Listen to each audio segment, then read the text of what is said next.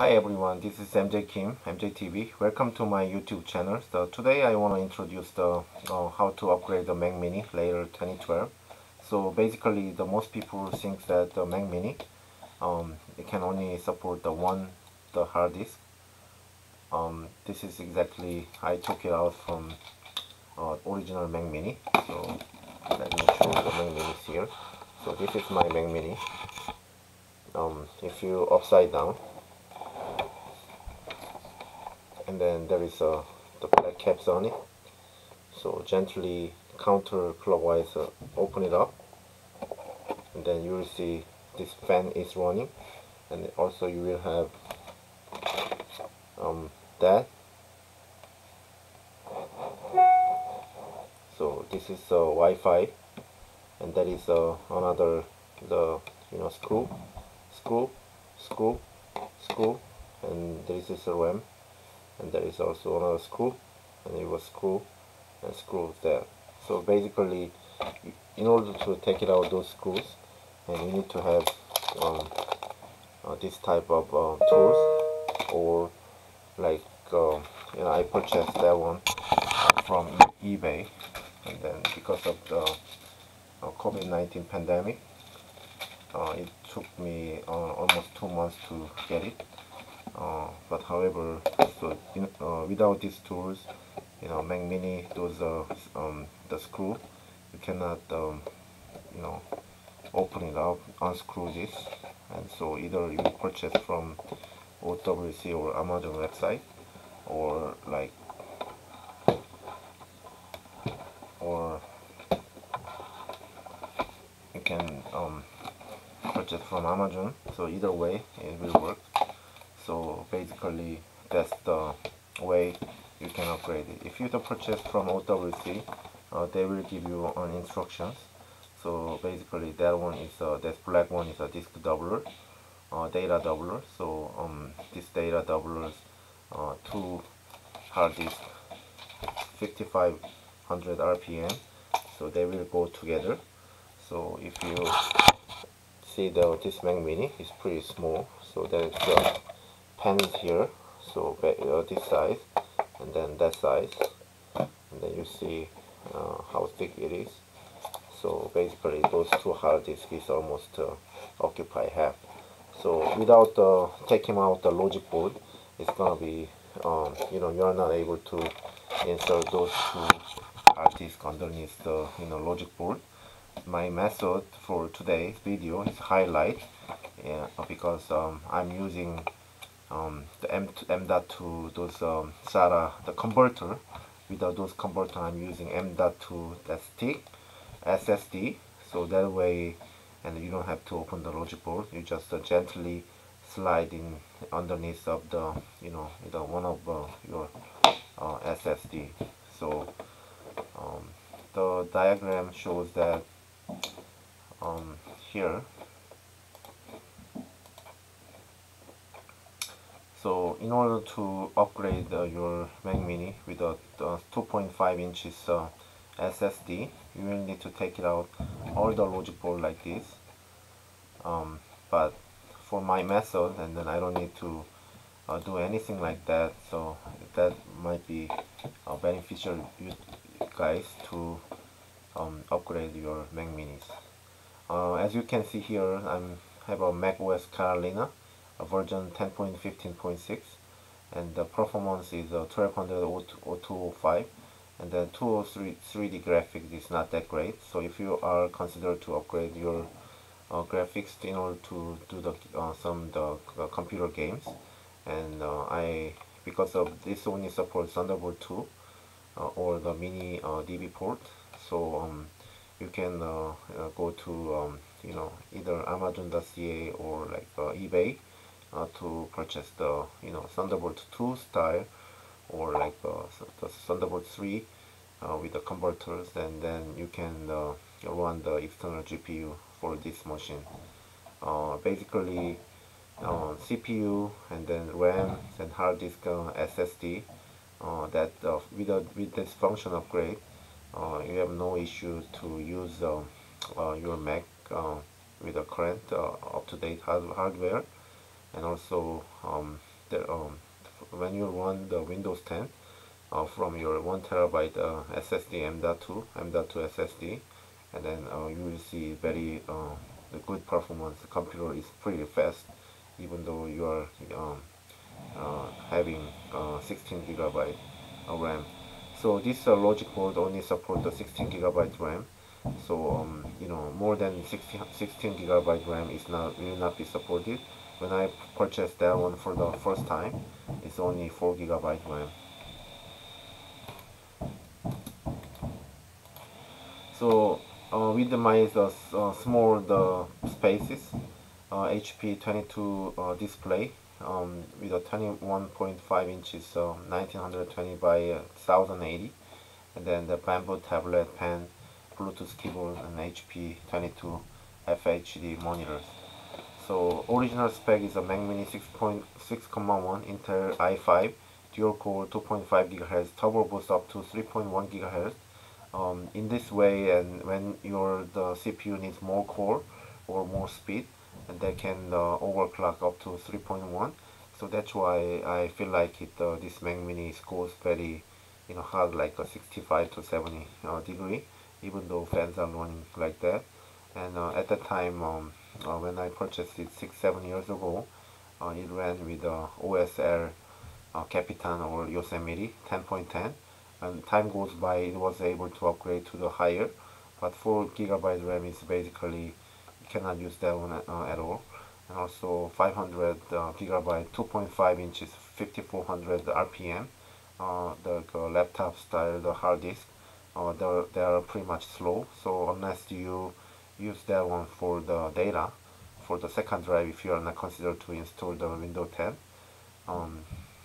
you can have two SSD, one for the Windows 10 to run, and one other one for the macOS Catalina for that.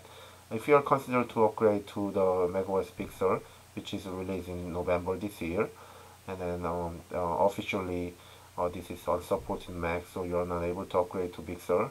But however, if you are considered doing it, you can do the open core, and then just make sure that if you are doing open cores, and then you cannot have Wi-Fi and Bluetooth. Either you can buy the new one, which is supported new hardware, or like you can use the open core to have like a custom configuration. So right now it's run with the OS Catalina, and 16 GB RAM is at 8 GB times 2, PC3 1200 800 12,800 DDR3, 500 GB SSD double Western Digital Blue NAND Flash with a data doubler M2 SATA converter, M.2 1 TB Western Blue SSD. Western Digital Blue 3D NAND 1 TB internal PC SSD. In August 2020, I purchased it 176.80, and then Western Digital 500 2.5 inches, and 84.99 Canadian dollars. So altogether, I purchased $260 altogether back to August 2020. But when I see the price now, 1 month after, the 1 TB M.2 $139.99, and then also 500 GB is $79.99. Also, you need to have AX gear M2 to SATA converter to SATA 3 connector, so that way that with the M.2 you can put those 3D SATA SSD underneath to the Mac Mini Unibody. So in order to take it out the SSD 500 GB, you need to have a fan remover, which is you can use the forceps, or like you can use the prior bar. So you will see that the 4 small like pin connector, you are not able to hook it up and take them off from your finger, and then you need to gently take it out and put it back on. So those are one of the the hardest technique.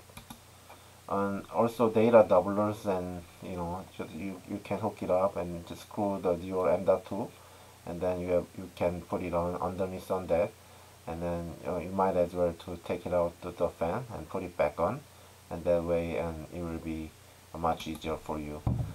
Tools to open this Mac Mini, and either you can use your custom or you can buy from OWC do-it-yourself installation kit, and then this will sell to the $24.75 from OWC American dollars. So to ship to Canada, it took me to one month, and then later on I realized that in Amazon.ca they only sell that $13 for that without those tools. So if you already have a tools, and you can just buy the data doublers. My method is to take it out those pin. Those are for the fan, and then just put this M.2 underneath with a dead space, and then on top of that, then you have a the 2.5 inches SSD. So that way that my method doesn't need to take out the logic board, which is very hard to doing it. So as you can see here, this is a method to take out the logic board. So like if you need to take it out the logic board, the method is pretty hard, but my method to doing it is just insert for this one as well. So OWC method hard over 1 hour detached logic board is extra $30 to doing it, but my method is not that hard. So my method $18, 30 minutes time savings and reduce the risk, and plastic crowbar, and then the disc doublers you can buy $9.99, and also AX gear M2 SATA converter adapter. This is sold by JE Shop through Amazon.ca, so $8.59 as well. So after that, your pass mark rating is a 120250. So SSD, you have a pretty good 4918.6, so 55% percentile. Memory is 1800. Two 3D graphics are not that great, and CPU mark is 2240. You can see the 4 cores, 2.5 gigahertz. It can turbo booster up to 3.1 gigahertz. So you can see Windows 10 can run as independently. So it's much better to run with the virtual machine. So I'm pretty satisfied with that. So boot option Windows and Mac, and you can choose from the startup disk untitled Windows or Mac OS Carolina. You can boot whatever you want it. Also using this option key. So using this option key, just when you start your Mac, just keep press down this, and you have a menu to choose either Mac OS or Windows 10, and make sure that you need to hook it up the Wi-Fi before you start to put the Windows 10, because if you don't hook it up your Wi-Fi, and then Windows 10 doesn't recognize that wireless. And also there was some issue with the Bluetooth, so actually probably disk driver issues, but I hook it up with a USB Bluetooth, and I was able to use it, so it was not a big deal for me. So if you have any questions to upgrade these things, and I have been doing all the Macs and all different years of Macs and Mac Minis and Mac Pros and all kind of Mac devices, I have been upgrading and repair all that. So if you guys have any questions and share the idea with your method, and just feel free to contact me, and then I always have a communication with you guys. Thank you very much for watching this video. Bye.